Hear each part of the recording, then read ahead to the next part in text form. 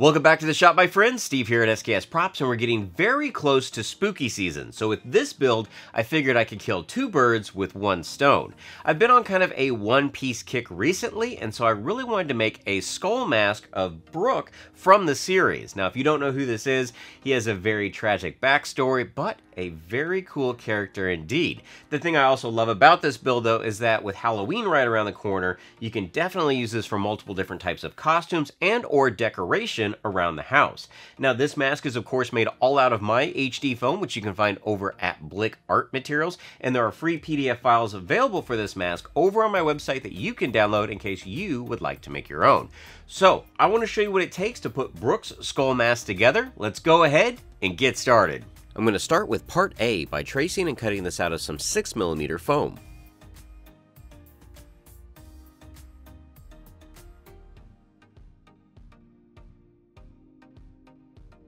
Now I want a slight curve to the mask, so I'm going to use my heat gun to help seal and manipulate the foam.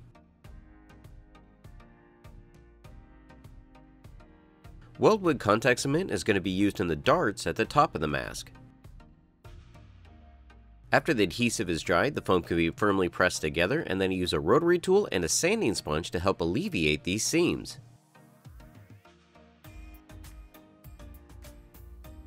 If you have some slight gaps, Quick Seal is a great way to fill those and can be thinned down with water.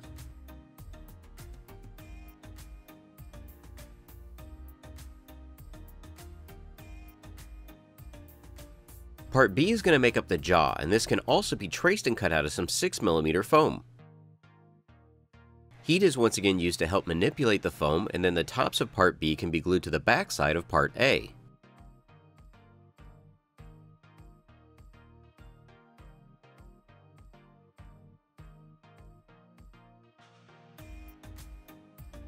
The teeth are going to be made up of Part C, which is going to be traced and cut out of some 4mm foam. Rather than keeping them all together, I decided to cut them all apart. That way I could sand each individual tooth and then glue them together side by side. In the end, I thought this gave a better definition to the individual teeth. The middle of the mask can now be marked, and then I can super glue the teeth to the front of Part A. Notice that while I'm gluing the teeth to the top and bottom of the jaw, I'm also curving the foam. These multiple layers will help it retain the shape.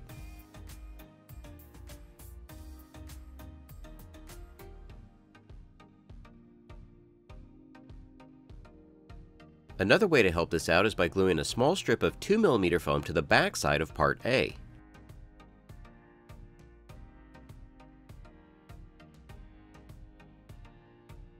With the majority of the mask assembled, I can now cut out the nose and the eyes with a well-sharpened hobby blade.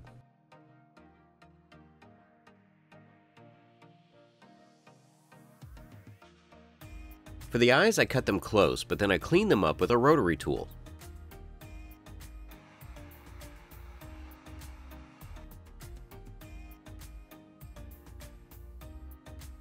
To clean up the nose, I decided to use a paddle on my heat tool. This really helps for hard to reach areas. Now, as you can see, there are fumes when burning foam, so make sure to wear your respirator. I felt that his jaw was a little too low, and that's the great thing about foam, is that you can easily cut it to reposition parts. So on yours, feel free to move the jaw up or close the mouth completely.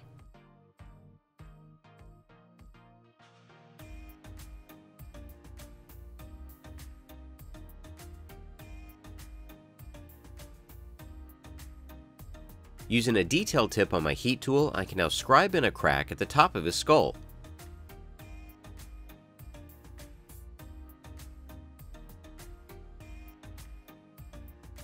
And with that, assembly is complete, so we can start to prime and seal by using some Plasti-Dip. After the Plasti-Dip is cured, I'm going to spray on a dusting of Valspar White Flat. This is going to help prep the surface and get it ready for acrylics, which the first color I'm going to lay down is Liquitex Heavy Body Parchment.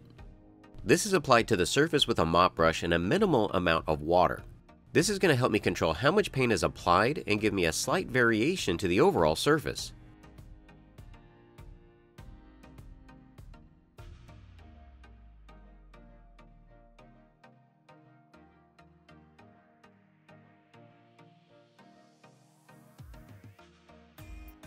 To outline the parts on the skull, I'm going to be using some Liquitex Mars Black.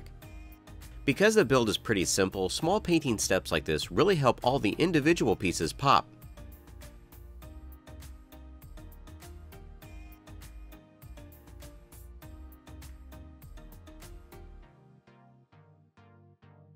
And while I'm painting the surface, I am looking at reference images from the manga and the anime just to give it a little more personality.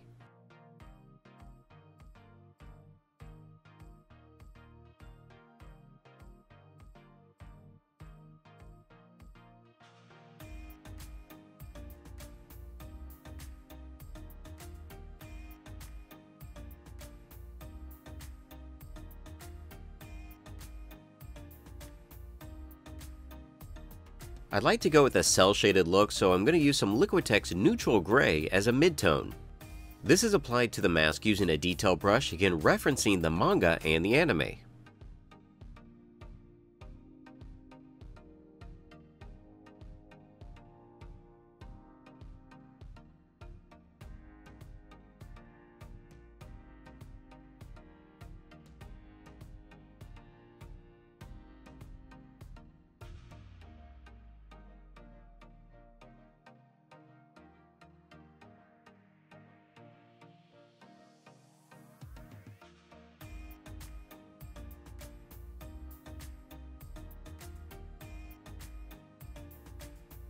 And it's crazy how just 3 colors of white, black, and gray really give this mask some depth and personality.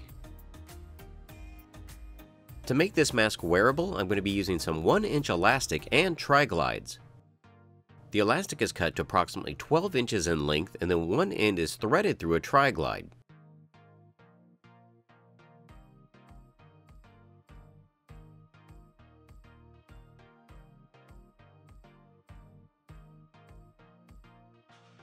With both pieces complete, they can each now be threaded through the opposite side.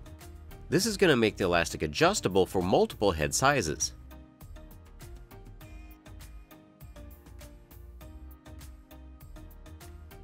To attach the elastic to the mask, I start by first scribing the surface with a hobby knife.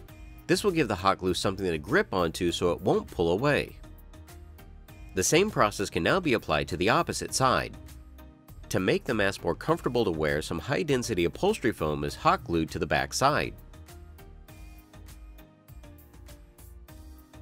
Small sections are also hot glued over the elastic in the corners.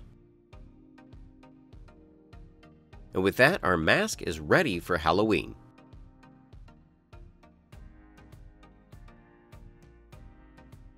So if you were going to use this as a mask, a couple of things you can do. You could use a full face mask. These are pretty inexpensive and you can get them off of Amazon.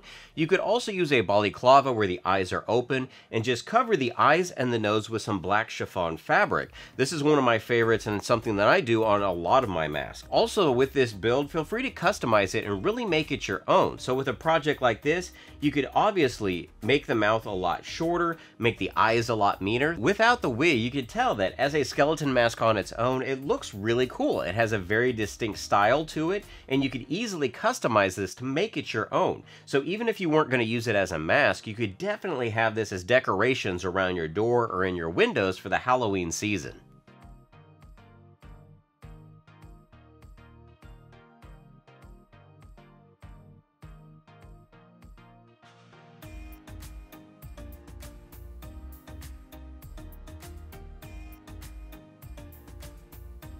So you all can see the steps that I took to put together my own custom skull mask of Brook from one piece. And again, you can utilize this for all different types of masks and or decorations for the Halloween season as well. And if you are building any of my builds or utilizing HD foam, be sure to tag me at SKS Props on Twitter and Instagram because I want to see your creations. Until next time, build your best with the best.